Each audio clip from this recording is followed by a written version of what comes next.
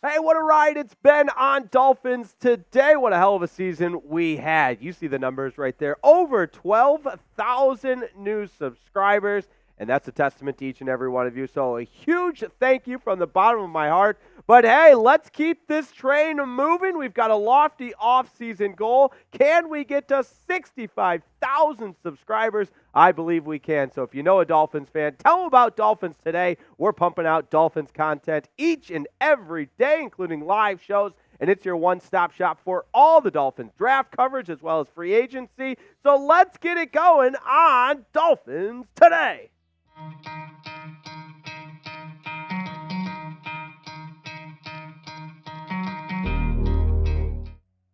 What an important time of the year it is for the Miami Dolphins and really every team in the National Football League because the Reese's Senior Bowl is about to be underway, and we've got your viewing guide as well as some players that have caught the attention of Miami Dolphins scouts and personnel for the week leading up to the Senior Bowl. So we'll recap that and talk about some of those individuals who have impressed and maybe making their way up Chris Grier's draft board as well as the rest of the Miami Dolphins, because we know the draft is quickly approaching.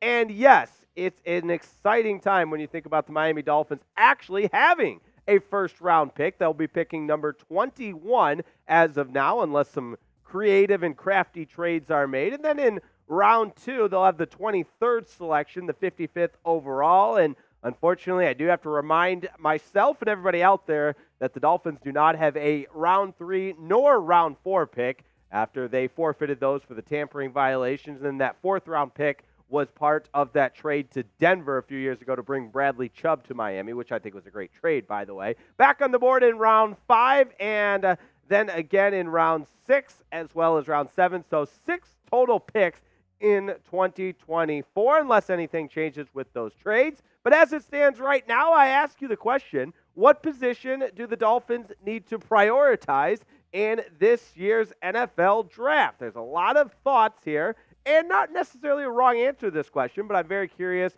what Dolphins Today in the community has to say. So let me know down in the comments on what position the Dolphins need to address and prioritize through the draft. And here's how I look at it, because there are several position groups that you would say, hey, a little bit of depth added here, that's not a bad idea. But when you combine it with how rich this offensive line class is in the upcoming draft, it seems to make a lot of sense to me to really address the Dolphins' offensive line issues and build through the draft. And by issues, that can mean a lot of different things. Obviously, the injury bug was a big component of why the Dolphins started 12 different starting offensive line combinations in 2023. Guys like Teron Armstead was banged up. Obviously, Connor Williams with the season-ending knee injury. Robert Hunt banged up. And the consistency based on availability was just difficult for Mike McDaniel and the rest of the Dolphins organization to really come by. And so I think building this offensive line back up through the draft makes a lot of sense. And like I said, there's a lot of candidates in this offensive line class for the draft to be really excited about, and many of them are at the Senior Bowl and have played pretty well this week in different position drills, and then, of course, as well in the actual Senior Bowl. So let's break it down, starting with Christian Haynes, who's an offensive guard out of Uconn, and obviously Uconn, not exactly a college football power by any means, but Christian Haynes, projected to be maybe a second-round pick, is a guy that you want to have your eye on because what he lacks in size at 6'2", 313 pounds, he makes up for in athleticism. And you see the season stats there, just 1 sack allowed in 2023. Now, Christian Haynes, I mentioned as possibly a second-round pick to keep your eye on, but there are a ton of offensive line prospects that are climbing up the draft board and may be very, very appealing for Miami with that 21st overall pick. We talked about Jackson Powers-Johnson quite a bit. Quite a bit. Wow, hang in there. There we go. Quite a bit on this program. J.C. Latham out of Alabama, Talise Fuaga out of Oregon State, and, of course, Jordan Morgan out of Arizona. Let's talk a little bit about Jordan Morgan, the offensive tackle for Arizona. He's projected to be a late-round late first-round pick. And when you look at the size, 6'5", 325 pounds, also pretty athletic, just 2 sacks allowed in 2023. And that Arizona program was really, really good this year. You got to give them a lot of props, big things going on there in bear down territory. But Jordan Morgan is a guy I could see the Dolphins targeting in the first round because, yes, he's listed as a tackle, could also play guard. Now, gave you 2 names to keep your eye on.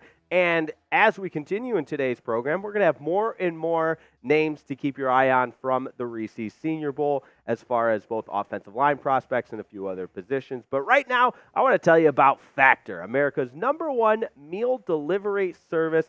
Factor takes all the inconveniences out of cooking, meal prepping, cleaning up the dishes, this, that, and the other, and delivers fresh, never frozen, ready-to-eat meals straight to your door. And oh yeah, don't forget, they take just 2 minutes to heat up. That's the nuts and bolts of it. But what I also want to tell you about Factor is the convenience. That's right, just 2 minutes to heat up the delicious meals. And oh, by the way, they also have over 55 weekly add-ons. And some of these are underrated. You got add-ons like the smoothies, the snacks, those are delicious, as well as the 35 meals to choose from each week. And those include options like keto, calorie smart, vegan, veggie, and so much more. And I'm telling you guys, these are delicious gourmet meal quality and the convenience of it being delivered straight to your door. No dishes, no trips to the grocery store, no meal prepping. You get the idea. You can't beat it. So head to factormeals.com/FinsChat50 for your 50% off your first order. I'm not even kidding. 50. Let me say it one more time. A 50 burger. How else can I explain it? It's factormeals.com/FinsChat50.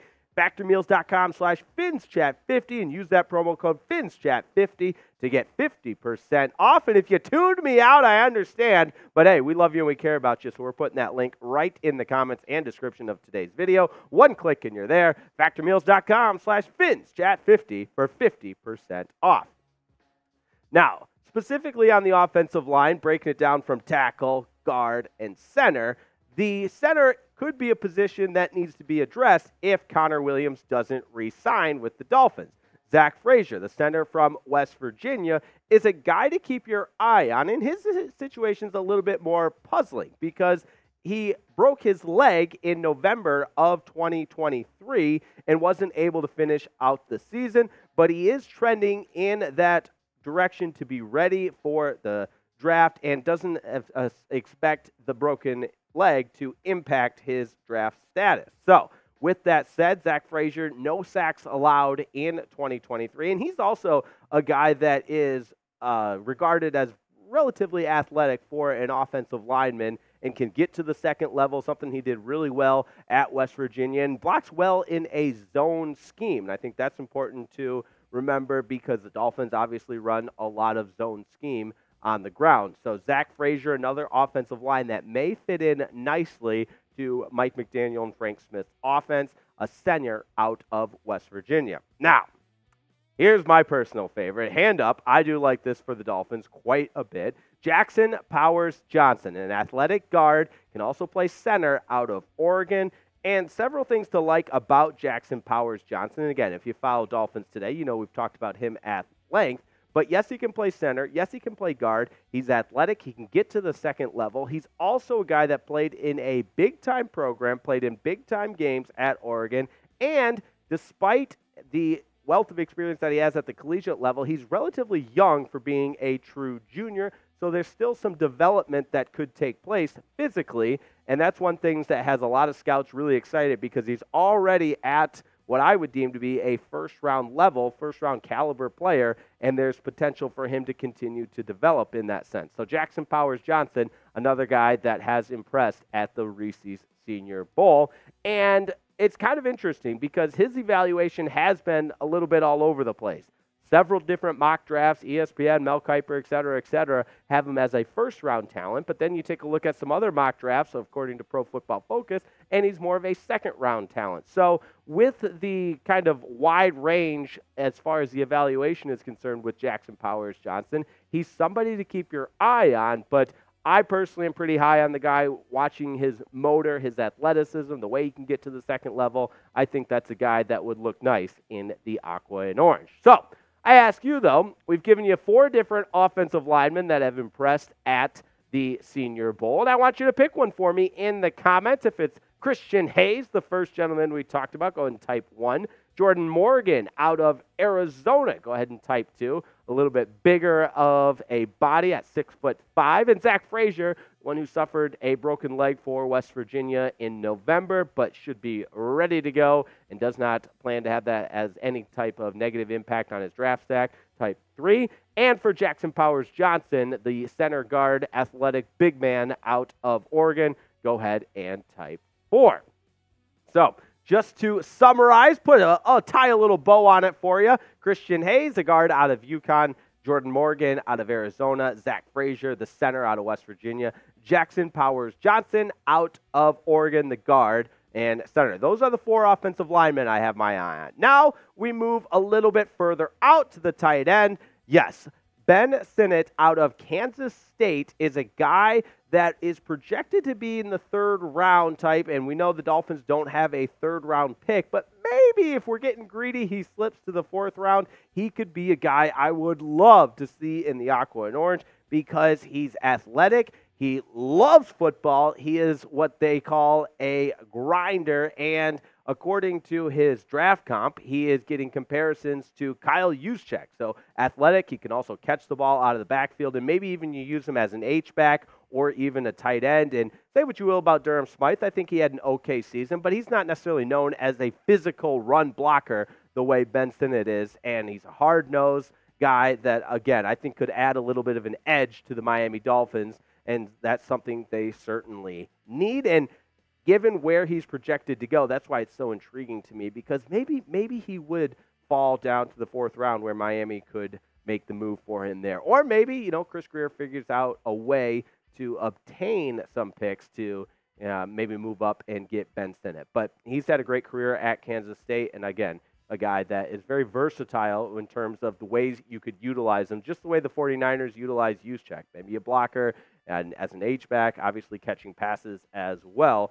All 3 of those components excite me as a value add to the Dolphins offense. Now, as we reminded you, it's been a terrific season here on Dolphins Today. We've gained over 12,000 subscribers to the largest Dolphins community on YouTube, and we appreciate that. So thanks so much for making that happen. And we continue to climb. We're getting closer to 56K, past the halfway mark with 55,507 currently. But let's get wild. Let's get lofty and try and get that offseason goal of 65,000 bit by bit, subscriber by subscriber. I believe we can do it, so help make it happen. Subscribe to the channel, and if you haven't yet, tell a friend about it. And by the way, it's free. It's daily Dolphins content. It's live shows throughout the week. We've got some fun stuff planned in February that includes some impressive, awesome giveaways since we don't have any watch parties in the near future, when, like we always do on our watch parties, we make it worth your while, and that's the plan for live shows in February as well. So subscribe to the channel. You'll be glad you did. It doesn't cost you anything, and it keeps you updated on everything around the aqua and orange. My thanks to Jack Lauderay on the 1s and 2s producing today's show. Couldn't do it without him. As always, thanks so much for tuning in to Dolphins Today, and have a wonderful morning, evening, afternoon, nighttime, whatever you're watching. We'll see you next time on Dolphins Today.